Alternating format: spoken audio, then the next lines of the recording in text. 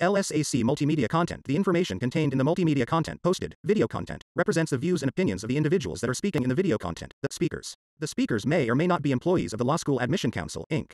LSAC. The views and opinions expressed in the video content represent the views and opinions of the speakers and may not represent the views and opinions of LSAC. The appearance of video content on any LSAC-operated website is not an endorsement by LSAC or its affiliates of such video content. LSAC does not make any representations or warranties with respect to the accuracy, applicability, fitness, or completeness of any video content. LSAC hereby disclaims any and all liability to any party for any direct, indirect, implied, special, or any other consequential damages arising directly or indirectly from any use of the video content, which is provided as is and without warranties of any kind. Law School Admission Council Candidate Webinar Series. Ask the Law School Deans. Recorded October 20th, 2021.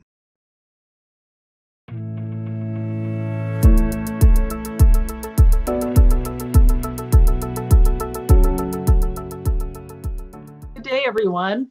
I'm Kelly Testi, the President and CEO of the Law School Admission Council, and it's my pleasure to welcome you to this webinar today about your opportunity to ask the law school dean and to hear directly from law school deans about the admission process and about law school. All of us at LSAC are so pleased to be able to bring this webinar to you. We work very closely with all the law schools around the United States and around the world to help advance your learning journey and your enrollment journey for legal education. So one of the things that I just like to start with is making sure you know that we want you to take this journey. We need your voice in law. There's so much justice that we still need to bring to our world. And we're glad that you've tuned in and that you're here to learn directly from law school deans about this opportunity. So I really appreciate you joining us today, whether you're from the West Coast or the East Coast or somewhere outside the United States. We're glad to have you with us. And I want to let you know, too, that my staff at LSAC will make an effort to answer questions that you put in the Q&A, and they'll post some that we'll answer live today. As we get into that, I want to let you know that I'm going to begin by letting you know the deans that we have with us. And I'll just briefly let you know who's here, and then I'll turn to my first question to them. So I want to thank my dean colleagues for joining me today. We have first Erwin Chemerinsky, who is serving as dean at the University of California, Berkeley School of Law. So welcome, Dean Chemerinsky. I'm also today very honored to welcome Dean Camille Davidson, who's joining us from Southern Illinois University School of Law. Very happy to have you with us, Dean Davidson. Welcome. And I'm very pleased to welcome Linda Green, who I've known for a long time. I was so pleased when she joined Michigan State University as the Dean of the Law School. Dean Green, welcome. We're happy to have you here. Thank you. What a pleasure. And I'm equally delighted to welcome Ted Ruger, who is there very close to LSAC's headquarters at the University of Pennsylvania's Carey School of Law. Dean Ruger, welcome. I'm happy to have you with us today. Thank you, Kelly. So what I'd like to do is begin by asking each of the deans to just introduce themselves to you, sharing a little bit about what brought them to law and how they then made their journey to becoming a law school dean. And so I'll just go in that same order, alphabetical that we began with, and first turn it to Dean Chemerinsky. Thank you, Kelly, so much. It's really an honor to be part of this program. I grew up on the south side of Chicago in a working class family. I was the first in my family to go to college. Neither my parents nor brother or sister went to college. If you had talked to me when I was in college, I'd have told you what I wanted to be was a high school teacher. I took all of the classes and did my student teaching to become a high school teacher, but then decided I wanted to go to law school to be a civil rights lawyer.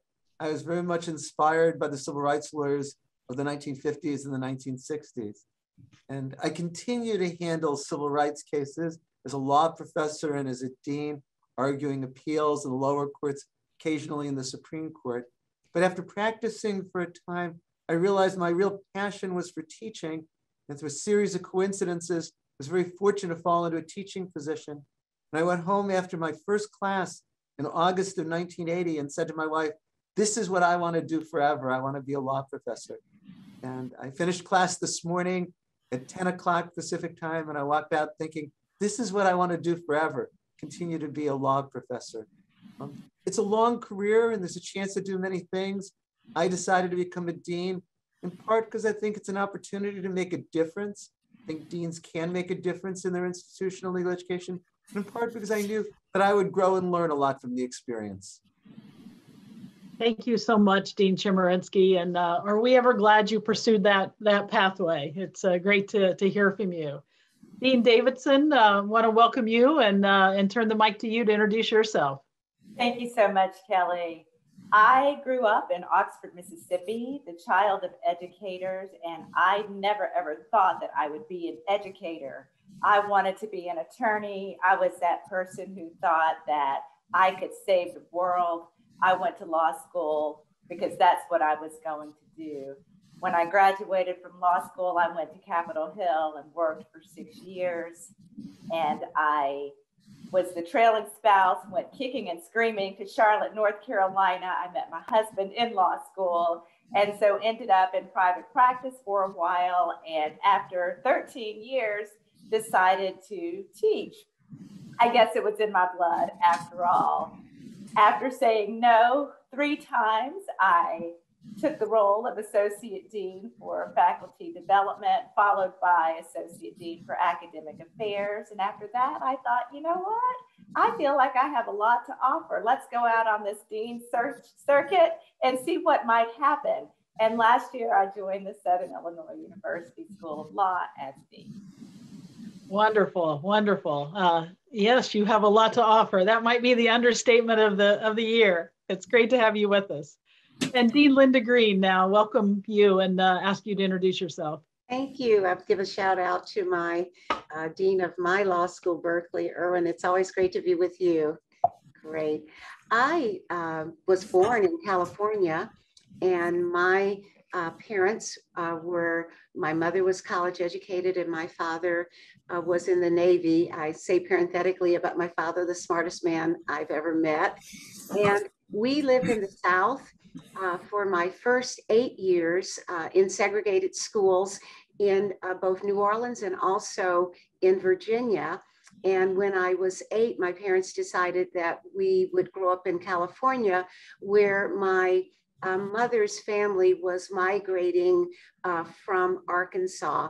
And so I completed my education in California. I'm public educated, public high schools, public universities, and also, of course, UC Berkeley. We call it Berkeley Law.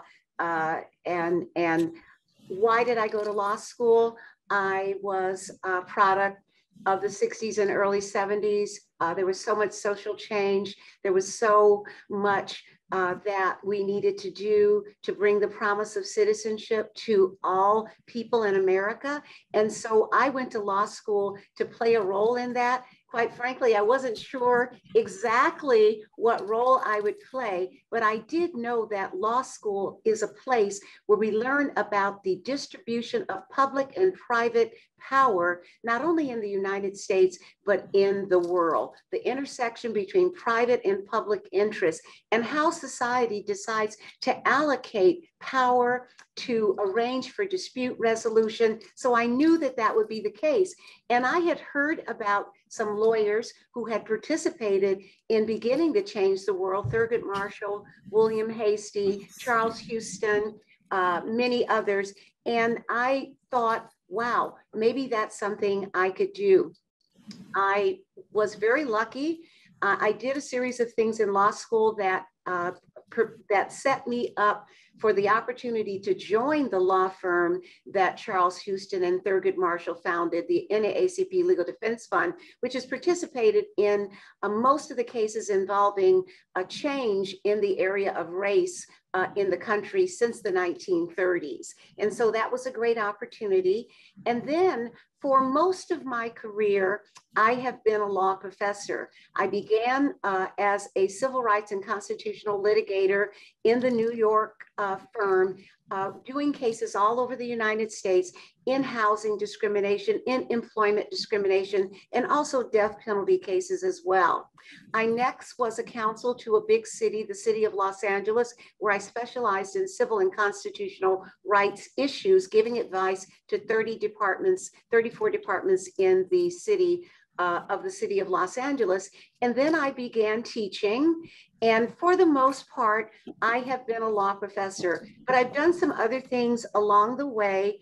I was a counsel to the United States Senate Judiciary Committee, the committee that, among other things, decides on whether nominees, the president's nominees to the Supreme Court, will actually be seated on that court. I had that experience. I also was able to become involved in a couple of presidential campaigns as a senior advisor. During my law teaching career, which has been long and wonderful, I've also had the chance to be a senior administrator at two universities, at the University of Wisconsin-Madison, where I was an associate vice chancellor in charge of faculty strategic hiring in a number of other areas, and also at the University of California, San Diego, where I was a vice chancellor. So I've had these administrative roles. I've also been a volunteer in many fantastic organizations, both within legal education and out of legal education. What I would say, and I just talked to some prospective students just yesterday, our Black Law Students Association has a partnership with the Pre-Law Black Students Association. And I just talked to those students, and what I said in sum is that the law is a fantastic profession. The horizon keeps changing.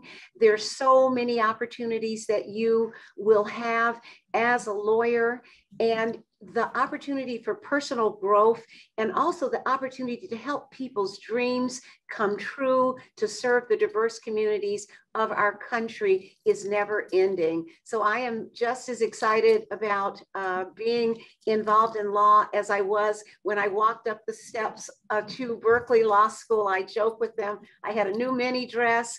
I had my fro was perfectly coiffed, and I had some high heel sandals. And I just remembered even today, the excitement I felt stepping in the door, and that excitement has never left. And I guarantee you that if you join us on this journey, that you will find that you will learn so much about yourself, about this world, and most importantly, you'll be able to serve people and help our country's dreams come true.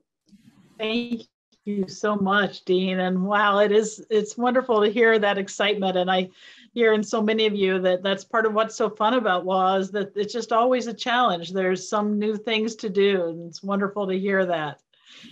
Dean Ruger, let me get you in on this. Introduce yourself and let us know a little bit about your own journey. Thank you, and it's a pleasure to be here. I'm Ted Ruger. Currently dean, and then for about the past 18 years a professor at University of Pennsylvania, Carey Law School in Philly, dean the last 7 years. And my path, I realized listening and following on my distinguished colleagues, and I second everything they said. Maybe growing up in the Midwest or South is a risk factor for becoming a dean. I grew up outside of St. Louis public high school, and like my colleagues, although we grew up in slightly different times, slightly different decades. I was thinking, in the 1980s, when there, much like today, huge inequalities of wealth, huge problems of inclusion, lack of inclusion, there was something that motivated me to think that our democracy was not as functioning as well. It was not as equal. It was not as inclusive as it should have been. And I went to law school because of that. And so one thing I would amplify that all my colleagues said, and I'd say to all the future law students, the kind of emotions you feel, the sense of injustice, that is so important. And I always say to our 1Ls, we might teach you to think, hopefully we teach you to think a little more like a lawyer, but it's the law is not segregated from emotion, from your sense that something's wrong, even from anger. Sometimes that's what drives the best lawyers. And obviously we want to channel it. Obviously we want to take care of our mental health, because our profession, sometimes our sense of injustice can turn inward in ways that we're at all of our law schools we're working on. But so that drove me as well. Now I thought actually I would get the tools from law school and either be out there as a government lawyer, maybe run for office, maybe be a public defender, be right there on the front lines. And what happened along the way was I just found law school so darn interesting. And the intellectuals, yes, I can still work on these issues and have with colleagues, but law school is so interesting, and it's even more interesting than when any of us were in law school, because now you learn psychology, sociology, history, medicine. We draw on the whole university to help you understand the structures of equality and inequality in our society, to help you understand what motivates people. It's such a rich curriculum. It's so fun. I mean, so besides the sense of justice that we bring, it's intellectually really fun to be in a law school these days, and that's probably why I've stayed. And so I feel very fortunate to be where I am. That's terrific, and it is great to see the schools continuing to innovate. Adding a lot more clinical opportunities, all kinds of things that really engage students in the work of being doing justice really from the get-go. Let me ask you this, Deans. I want to follow up on some of those great points about your backgrounds, but I also want to, maybe before I do that, ask a question that goes more to the admission process itself. A lot of people watching today are getting ready to apply, maybe for next fall or the fall thereafter. And so I want to pose a broad question and ask each of you to respond. And maybe you can pick up on different parts of it and build on each other to provide some good advice. But we're getting questions, and I'll start, Camille, just so you know. I'll ask you to respond first, and then we'll go around. But we're getting a lot of questions about things like, hey, I'm an international student. Am I welcome in your school? I'm an older student. Are you looking for that? What do you really suggest? I use to make myself stand out. What is your school really thinking about when they're reviewing all these applications, in terms of what you're looking for? So I wonder if you each might take a swipe at that broad question about, what is it that the schools are really looking for as you are bringing in your class of students, and are there particular things you'd like to emphasize on that? And Dean Davidson, I'll go to you first, and then move to Linda, and then to Ted, and then to Erwin. Thanks, Kelly. So SIU was founded in the public interest to serve the public good. And so many of our graduates go on to be state's attorneys, small firm practitioners, and we have, in less than 50 years, a plethora of judges, because that appears to be a wonderful ascension in your career path. So thinking about that, as we look at the applications of our students, we do tend to look a lot at students who are interested in public service, who identify that on their resumes. But beyond that, we look for people to bring their authentic selves. And so as we are reviewing the applications, we are looking and reading about the backgrounds of the individuals. Last year when I arrived, our faculty together created and issued a diversity statement and an anti-racism statement, because we wanted to signal to all who apply, regardless of age, race, sexual orientation, ability, physical ability.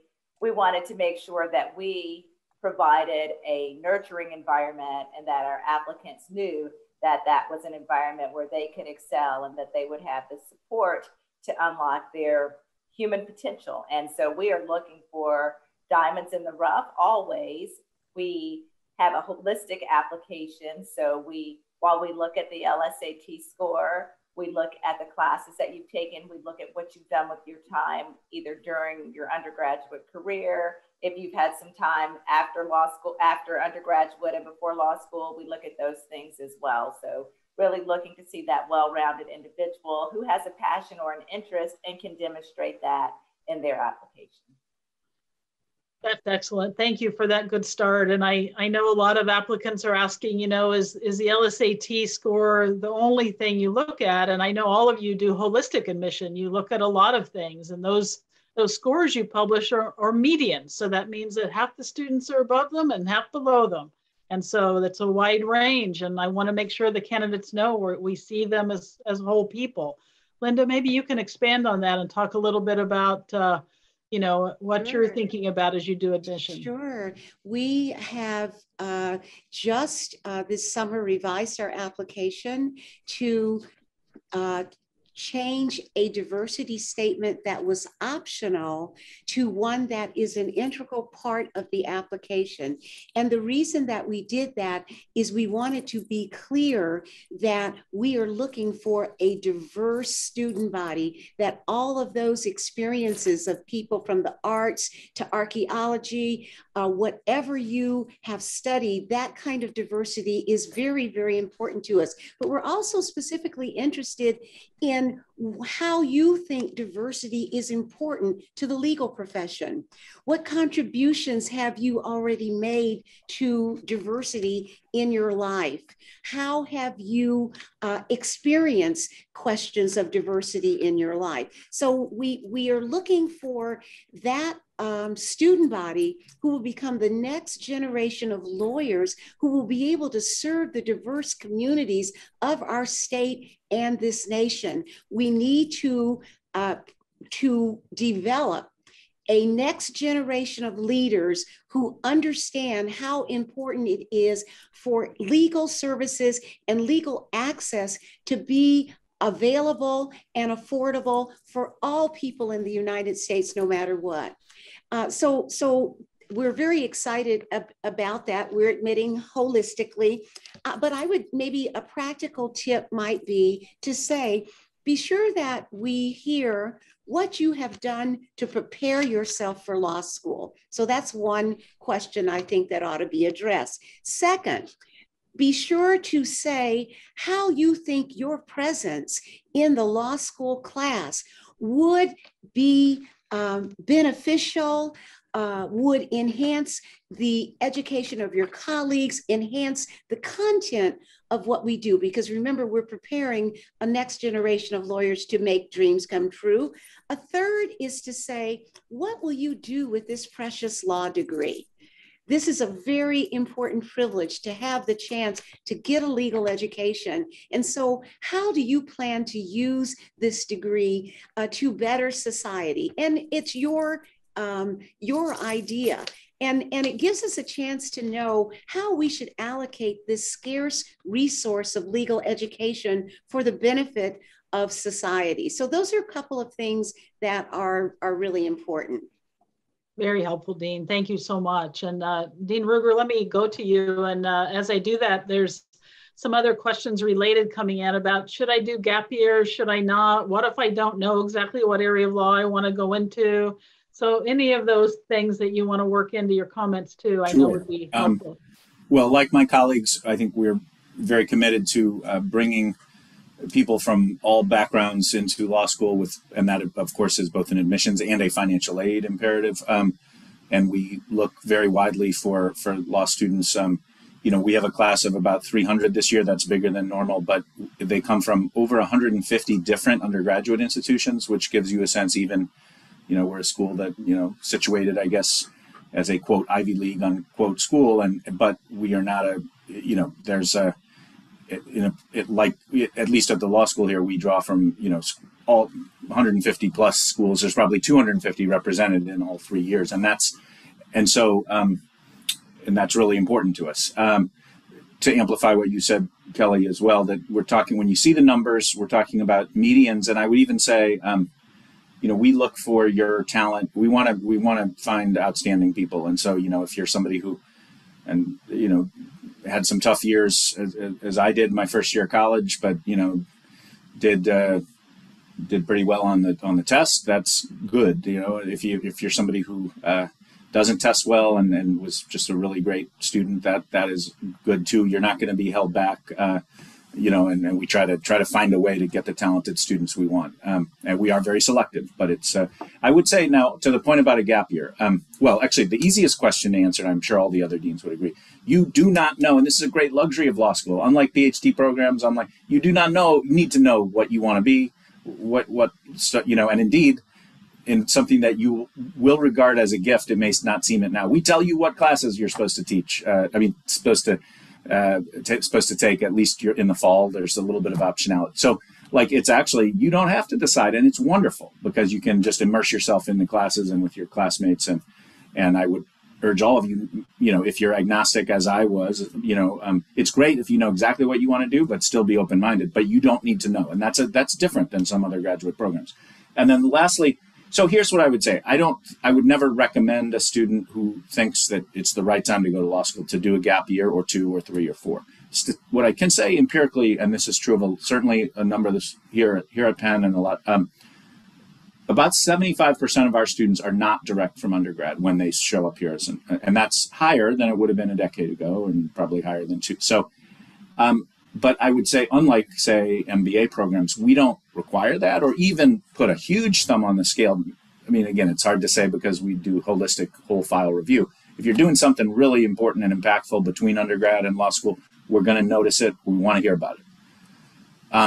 But, like all of my colleagues here, we certainly take some fabulous students right out of undergrad. But I would say, so that's the admissions answer. In terms of your enjoyment, not just enjoyment, your success in law school, and many of us, taking a year or 2 might make you almost energize you again to be back in the classroom. So that's not an admissions advantage per se. It's just all of you watching this thinking about your own life cycle and would it benefit you to not be in the academy for a little bit? I'll tell you what, as I did, working a real job makes you appreciate classes and homework a lot more. So just think about that as you plan your next few years. It's a really great point. I had about 5 years in between undergrad and law. And when I got back to law school, I just felt like a kid in a candy store. I was so happy to be in school and really just loved it. So I think, you're starting to hear that there's no one pathway, lots of pathways. And then as Dean Green talked about, explain why you've picked the one you have. What is it how's it fit in with where you think you'd love to go and contribute to the class? Dean Chemerinsky, I want to open this up to you for any advice you have about the admission process. And I know Berkeley does a lot of global work too. So if you have any thoughts, particularly about international students, that would be welcome as well. So, of course. It's interesting. I listened to Camille and Linda and Ted, how similar we're all trying to do as we admit students. We're all looking to have a class that's diverse in every way, and also looking for people who we think are going to be outstanding lawyers and outstanding law students contributing to the profession and the school. To say the obvious, but nobody has said it, we're always looking at 5 things in admissions. I can't lie.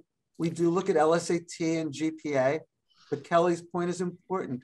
What you see is a median, and half is below the median, half is above the median. Those are important, but they're not determinative. It's holistic review. We look very carefully at the letters of recommendation. And I think it's important to have academic letters of recommendation, especially professors who can talk about your analytical and writing ability. We look carefully at your personal statement, and it's worth working hard to make sure that it's a very well-written statement that reflects how you want to present yourself to the law schools. And we're also looking at your life experience and what you're going to be bringing. Each of you has a different journey than anyone else. Talk about that and why you want to go to law school and what you're looking to do in your career. Ted is absolutely right. Most people come to law school without knowing what they want to do with their law degree. And many who think they want to do something will change their mind along the way.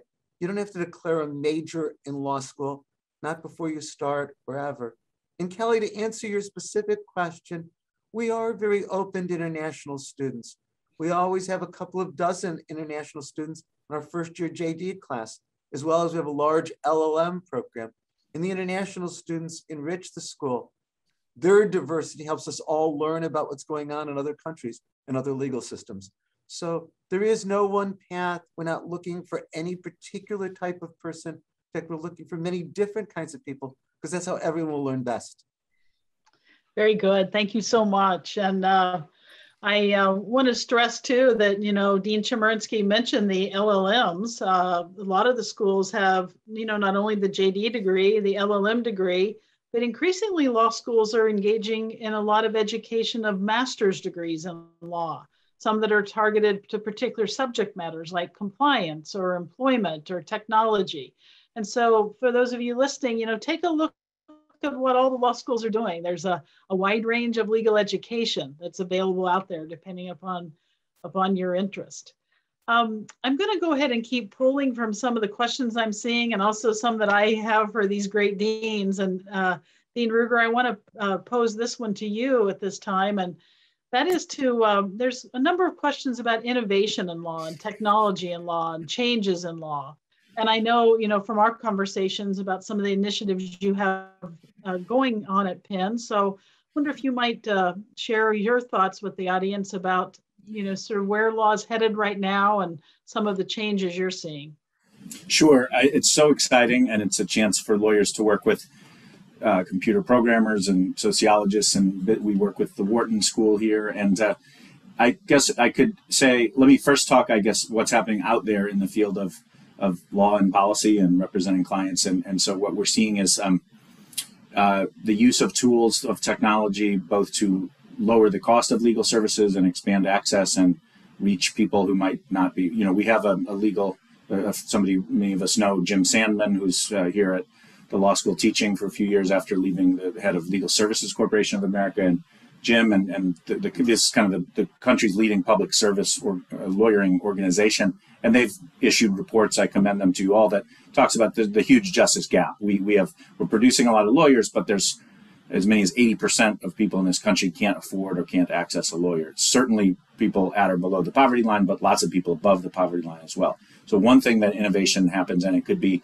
a phone app that helps people with personal bankruptcy, which one of our alums is working on. It could be what we're doing right here, accessing more people through Zoom or other video technology. We want to be a thought leader and have law schools and the LSAC, frankly, actually one thing you've done with, and you've been a leader in ways that many of the state bar exams have followed, Kelly, in online examination, which something as simple as that might help more people come to law school and produce a more diverse and inclusive legal profession. So technology is not just an end of itself, that's important, but it's to try to expand access.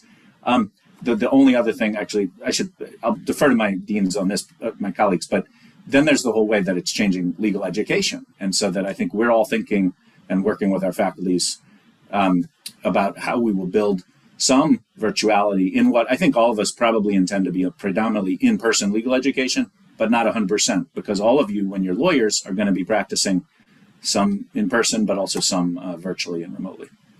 Very helpful. Thank you. And Dean Davidson, maybe I could ask you to follow up on that. We have some questions, particularly about how the pandemic has impacted legal education and just your thoughts on that impact and just how students that are starting school now might expect to see any changes from that going forward. Indeed, I think the pandemic has taught us that we can do some things that we didn't think we were equipped to do prior to the pandemic. Like Dean Ruger said, we are looking really deliberately about the various ways that we can deliver legal education. Of course, most of us on the Zoom, when we went to law school, it was a traditional 9 to 4:30, Monday through typically Thursday, maybe Friday, legal education experience. But now there are so many other ways that we can deliver education to our students. There are so many other opportunities that are available to our students. And so the silver lining in the pandemic was that we can now see that we can add a level of virtual education in some of our upper level courses. Some of our clinics were able to use distance education as well. Our clinics serve some rural counties in Illinois. So rather than having students and or faculty drive 2 to 3 hours to handle a status hearing, we now realize we can have computers in schools and senior centers so that we can have, a will orientation session with the client, with the student sitting at school and the client 3 hours away. So looking at those wonderful opportunities now. That's excellent. Thank you very much for that. I want to turn to Dean Green with this question. And we've had a number of candidates, asking questions about the role of law in our society generally. You referred to how important it is for law to be a pathway to justice and and its relationship to democracy more broadly. And a lot of candidates are asking, do I get a sense of that when I'm in law school, or is it just that I'm in the books? So how would you say law school allows students to have that vision into the larger role of law in society? Well, first, of course, we have all been affected by the realities that have been brought to the surface during the COVID pandemic. We've also had since, not just since the death of George Floyd, but we've also had our awareness that there's a racial pandemic as well. And then we have seen so much in society that where law will play a role in creating change in our society. So it's just so relevant today. I was just making some notes on some areas. As law schools, we want to be on the cutting edge to prepare our students to practice law. Okay, you're sitting down for 50 more years. So we know that the world is going to change during your law practice, and it's changed during our involvement in law. So what we're going to do is give you the foundation to understand not only what the law is, but how the law is changing and how society dictates and influences changes in law. And so we're saying it's not just for today, it's the preparation for a lifelong career of learning and growing. And we want to provide you that foundation, which is an attitude about learning and challenging. I always say, if you can live with the ambiguity that is a part of the legal system, then you're going to love the law, because we have some things where we know the answers. But if I talk about intellectual property, tech, privacy, think about the fact that now our athletes, our NCAA athletes, have intellectual property rights in their name, image, and likeness. That's all true. What about what's happening with reproductive equality in the country? With the Supreme Court is on the front lines, and in every legislature around the country, we see these issues about the role of women in society, about control of reproduction. These are all still cutting edge. What about algorithms that distinguish or sort people out on race grounds? What about the power of government to address the COVID crisis? This has been on the front. What's the power of governors, the power of the president, the power of AGs, the power of local government? So with every, you almost say, take the headlines and read them, and there are legal issues embedded in everything that is happening in our society today. So, and 50 years from now, there'll be different issues, and you'll be senior attorneys, and you'll be just as excited as some of us who are at that stage about those issues. So there's just the world. We have interplanetary treaties now, about how we use space, about weapons in space. So, this is, from Captain Kirk, going up, going up in a rocket.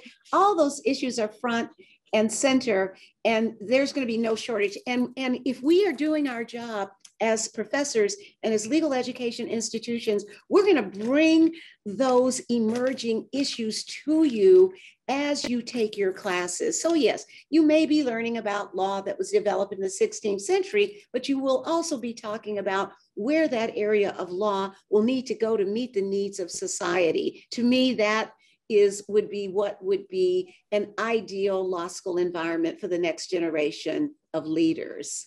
Absolutely. And those questions are just, all over, like you say in the newspaper. You could add, pick up any column and you can add another example to that. And, I see a lot of questions coming in about, do I have to major in a particular thing? And the answer is no. That's the beauty of law school.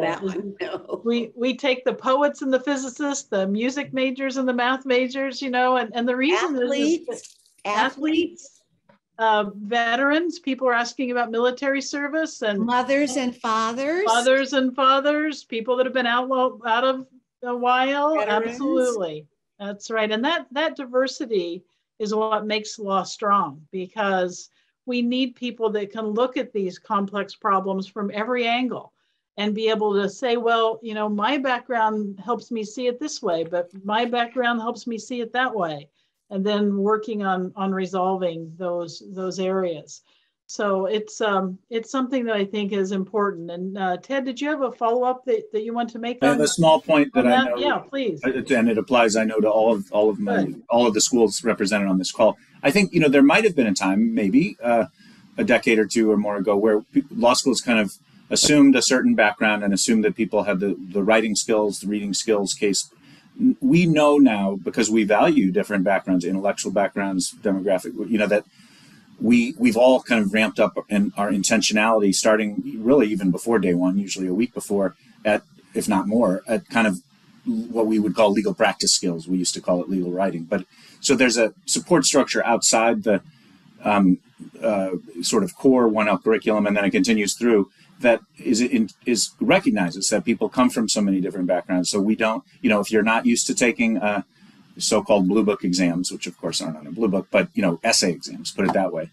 Okay, we're going to help you with that. If you didn't write a bunch of papers in college because you majored in something that had multiple choice tests, that's fine. We're going to make sure. So we're all doing that, and just and the extra kind of skills training is really important to all of us. Good. Thank you for that addition. It's very helpful and really important. And we always try and help students see too that, the LSAT and looking at reading skills, writing skills, and reasoning skills is trying to go at the core of what can help you learn to learn. But the schools are also adding things that help build each of those skills too. And so that just shows that, then you can say, okay, these are areas I want to work on. Other people may, you may be great at math, and other people will have to work on math. There's always that mix that happens. Dean Chemerinsky, I want to come back to you. One of the questions that particularly was being asked for some advice from you is people have noted, what a great advocate you are when so knowledgeable about the Supreme Court. You see a lot of lawyers in action. And they're asking, in your view, what is it that makes a good lawyer? What are some of the things that you find important to thrive in law school? And then on into the profession as you're doing the work that the wide variety of work that lawyers can do. A great question. When I think of the great lawyers I had the chance to observe, they all have some characteristics in common. They all have passion for what they're doing. I don't think you can be successful at what you do unless you really care about it. They're all tremendously conscientious, because I think a great deal about law practice and law school too is the attention to detail in doing the work. And also I think that they're all individuals who are compassionate and ethical. Maybe there are great lawyers who don't have the skill, but the ones that I've seen that I really regard are people who are compassionate to others and are scrupulous in their ethics. Very good. Very good. I appreciate that. And Dean Davidson, I'm going to come back to you for a minute too. Some questions about the actual experience in law school itself. The candidates are noting that a lot of, all of us want to welcome diverse students to our schools. How's the climate in the school for students supporting each other? What's it feel like to be a law student today? Sure, I think the support for students is both peer-to-peer support as well as faculty support. And I'm not sure that existed a decade or 2 or 3 ago. So in addition to the programs that Dean Ruger talked about, the lawyering fundamental programs that take place typically before school starts to try to level the playing field, if you will, we make sure that we have opportunities through our student organizations for peer-to-peer networking, peer-to-peer accountability, and peer-to-peer find your posse, your social group, your network group, the group that's going to be there when you're having a fabulous day and cheer you on, the group that's going to be there when you're having the worst day of your life because you were called on and you were not prepared. So registered student organizations that really span every single area that you can imagine, whether it's affinity groups based on race, such as BALSA, HILSA, whether it's LGBTQ+ organizations, whether it's based on politics, Federalist Society, Young Democrats, Young Republicans, you can find your place and space. within the institution. And I think that's the exciting part, along with the structured academic support programs that are in place now.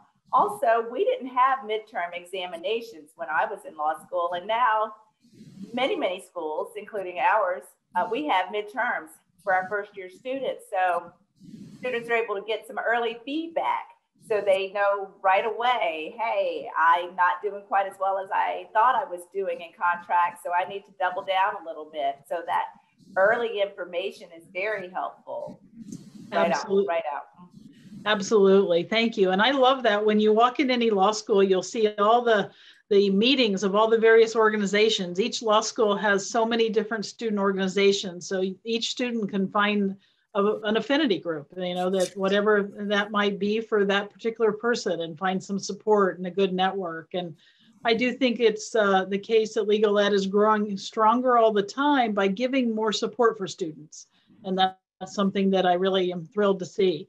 And speaking of support, I want to, before I turn to some closing comments from our deans, I want to remind all of you that in every law school, there's an admission office. And in that admission office are wonderful people who are there on the front lines to help you learn about the admission process and about financial aid, which is really important, and about how to take that step to learn about schools and make, you know, your decision and find your way into that school.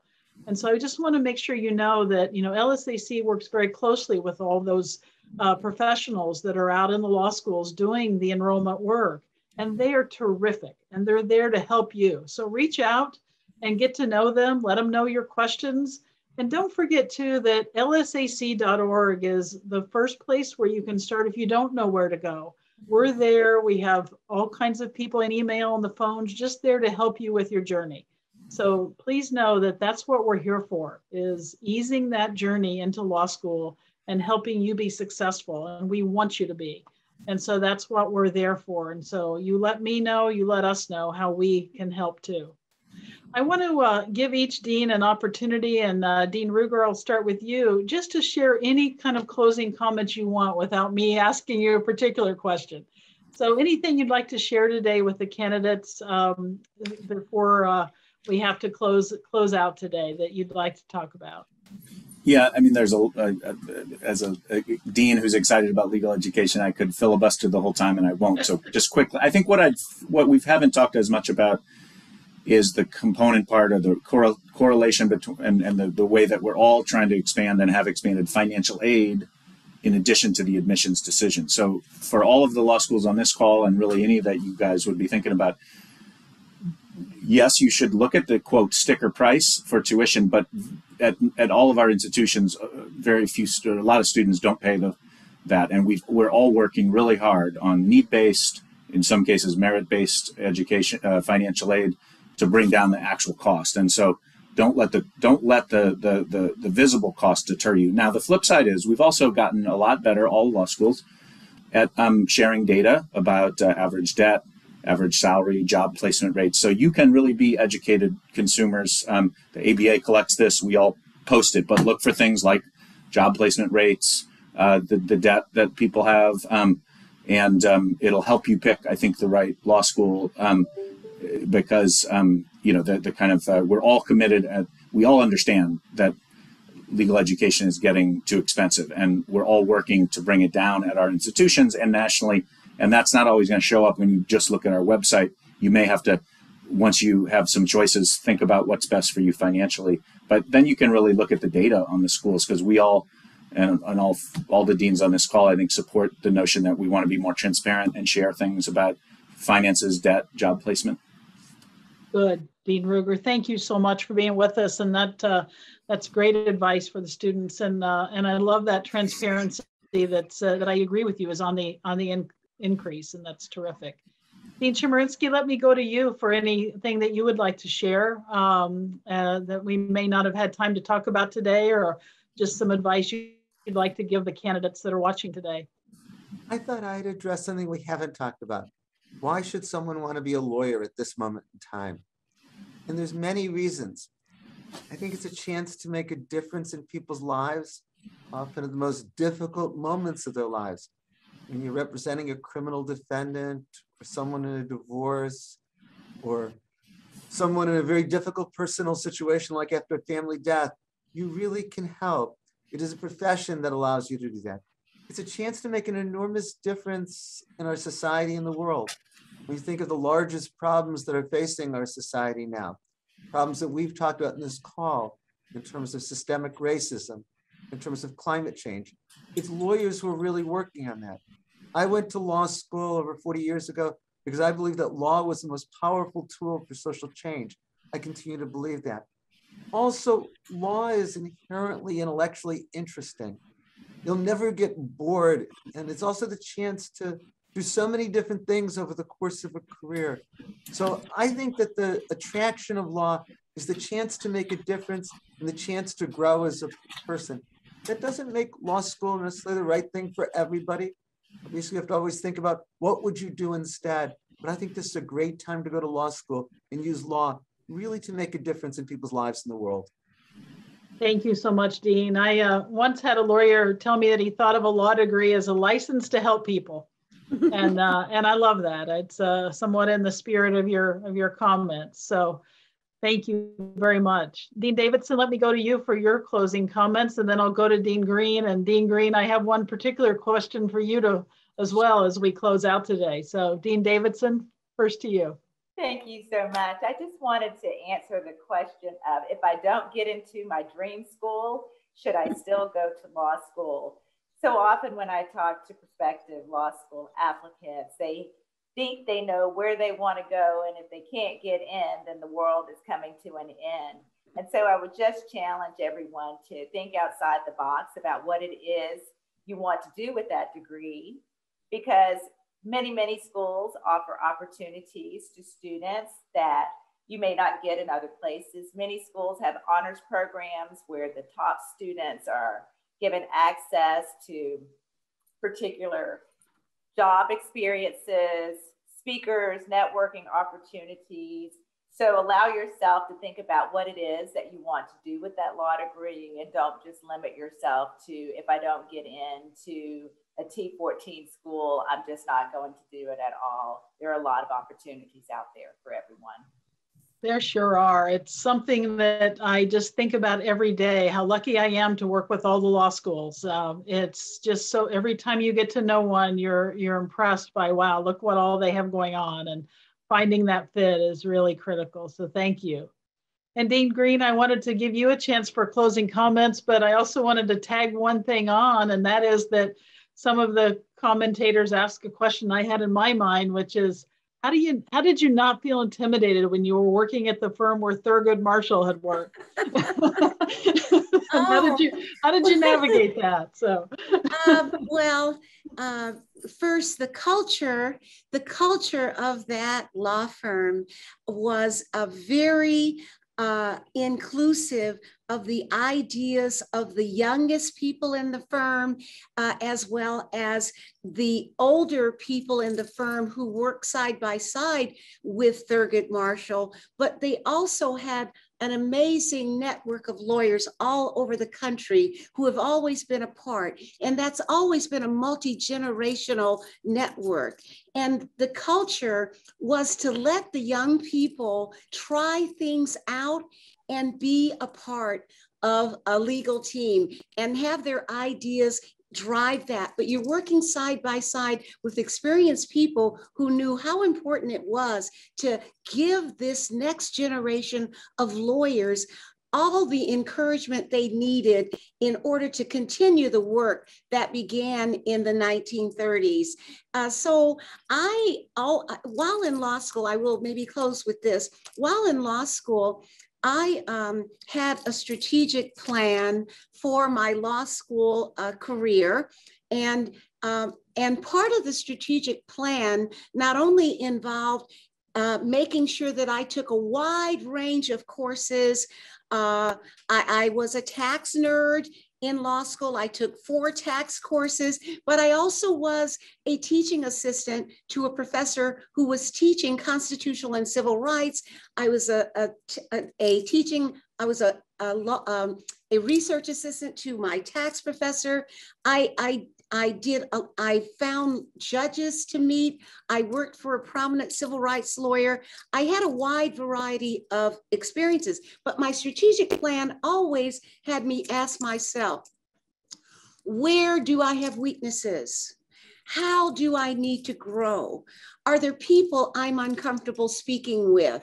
And I would take, I was confident, but I knew I had weaknesses, and I would move in the direction of my weaknesses, to move to tackle those weaknesses rather than staying in my comfort zone.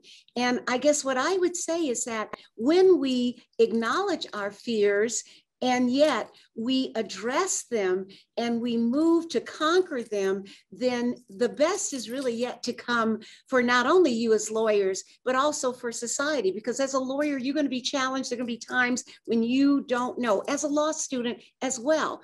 But guess what? We as lawyers are comfortable knowing that we don't know all the answers, but we're also equally comfortable knowing that if we dig and if we work, that we will find the best answers possible at this time. Maybe 20 years from now, a different generation of lawyers will have better answers. But that idea that we don't know the answers, but we're willing to jump in 100% work, it's just a part of the profession, and it's the most fantastic thing. We're all saying, we're all continuing to grow as people, even though you would say, oh, you're a dean, you're there. No, we are learning every day, especially with COVID and trying to keep legal education going in these circumstances. Every day is a learning experience for us. And that's why we're so excited. And we want you to be a part of that experience. We don't want to keep it to ourselves. That's right. And that is what is so fun about law, is that chance to keep growing. Well, I can't thank you all enough, deans. I want to remind you, we have Dean Ted Ruger from Penn. We have Dean Linda Green from Michigan State. We have Dean Erwin Chemerinsky from UC Berkeley. We have Dean Camille Davidson from Southern Illinois University. And I want to thank all four of you. You've been awesome. Thanks for sharing in a busy, busy job, your time with law school candidates and with LSAC. And so with that, I want to let the candidates know how happy we are they've joined us. I want to say goodbye and thanks to the deans so they can get on to their next meeting. And I want to let you know that our staff will stay on for a little bit to see if they can answer some more questions that you have. But if you don't get your question answers today, tune back in with a future webinar of LSAC. And please always start with lsac.org, because we're here to help you. It's our goal to help make that enrollment process one that is successful and that is smooth for you. So let us know how we can help, and let us know how we can help connect you to the law school where we know you will thrive. Thanks for being with us today. Visit lsac.org to learn more.